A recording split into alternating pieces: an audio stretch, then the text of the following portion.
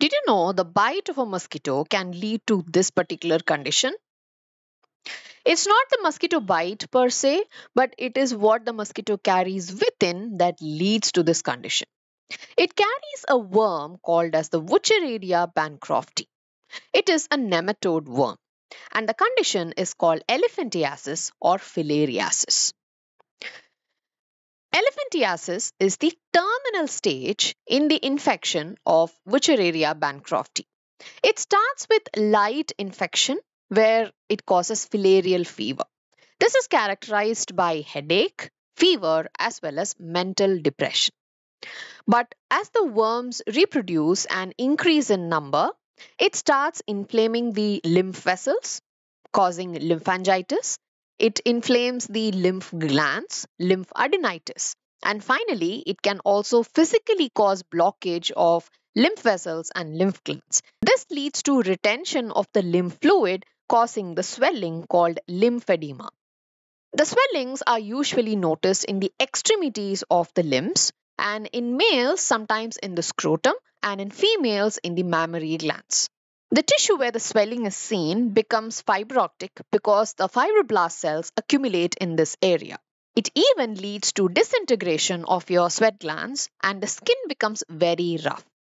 At this stage, it is a full-blown elephantiasis infection. Wuchereria bancrofti is a digenetic parasite. In our previous videos, we have been learning about parasitic organisms, right? So we have been looking at infections in human caused by protozoans and worms. We have seen monogenetic parasites, meaning these organisms require only one host.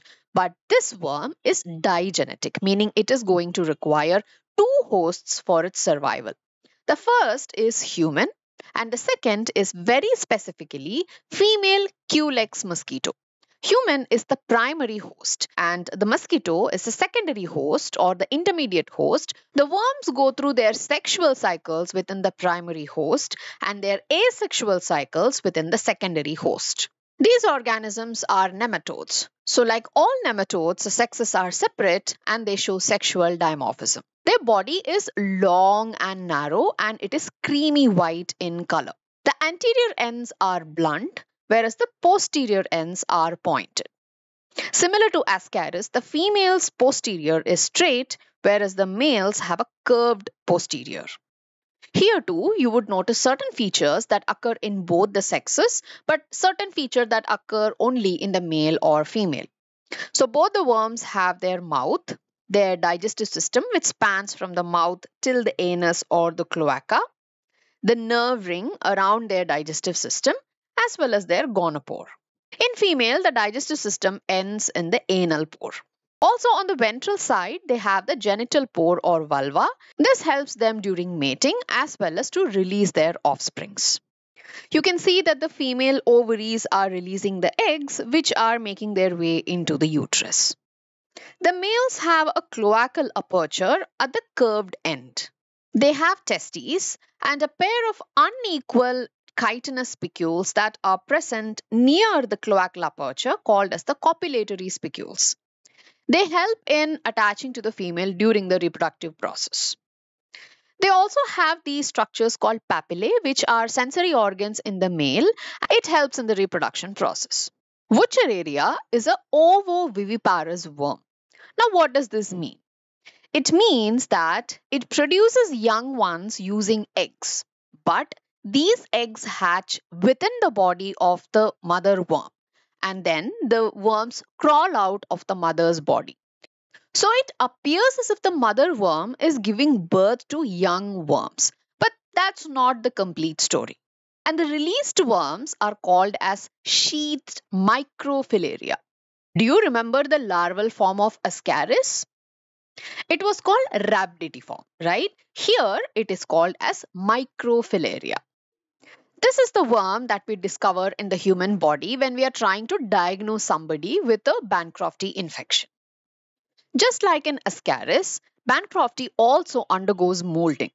So the sheathed microfilaria can become the sausage-shaped larva, which is the first stage larva. They undergo further molting to become this long, infective third stage larva. This is the infective stage of the larva which enters into the human. Now let's see how exactly this digenetic infection happens. The infection starts with a mosquito containing the Wuchereria larva biting the human. This third stage larva then enters the bloodstream of the man and reaches the lymphatic vessels. It undergoes third molting to become the fourth stage larva and fourth molting to become a young one. These young ones attain sexual maturity and become a male and a female. The male and the female worms are tightly coiled in the lymphatic vessels and they're very difficult to separate. They undergo copulation and the female releases the sheathed microfilaria that exhibits nocturnal periodicity. Now, what is this? In patients having filariasis, we have noticed that we are not able to find the worms in the blood if the blood test is taken during the day. It's only during the later part of the day, like during the night, the worms come out into the circulation. So scientists have theorized that during the day, maybe the worms go into the deeper part of the vessels and then they return to the peripheral or the circulatory blood somewhere around 10 p.m. to 4 a.m. We still don't know why the worm has such a life cycle, and it is still an ongoing research topic. But it is believed that somehow the worms have evolved to match the feeding time of the mosquitoes. So it knows that if it has to successfully go from one human to another, a mosquito has to bite the human and suck the blood, right? And Culex mosquito has this behavior where it feeds especially at night and in the evenings.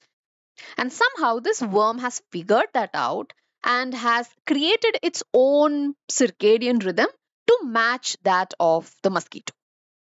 When a mosquito bites this human containing microfilaria, it enters into the mosquito.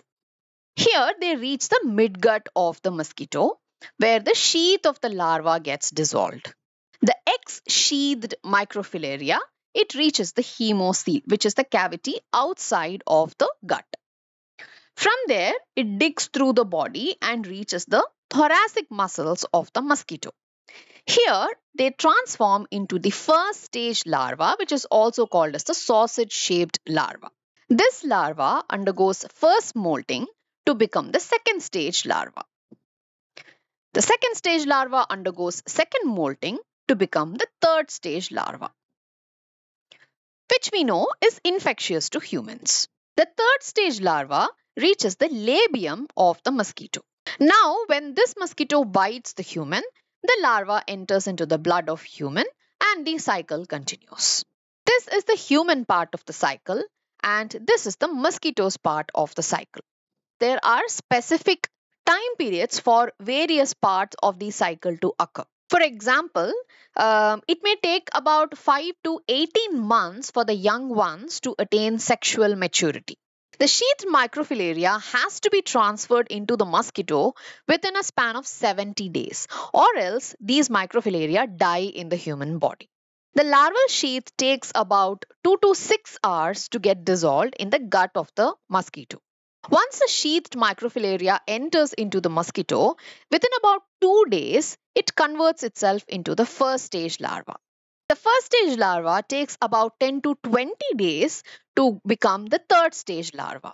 What all these time periods mean is that Wuchereria can comfortably live and multiply in the human body for years together. Here too, prevention is always better than cure. In addition to being the secondary host, mosquitoes also are mechanical carriers between humans. So prevention of the disease involves prevention of spaces which can breed mosquitoes. So how do we do that? First step is you can spray pesticides like DDT and BHC in mosquito breeding grounds. This could be a problem because pesticides are an added pollution to the environment. So a more sustainable way is to introduce organisms that prey on the larva.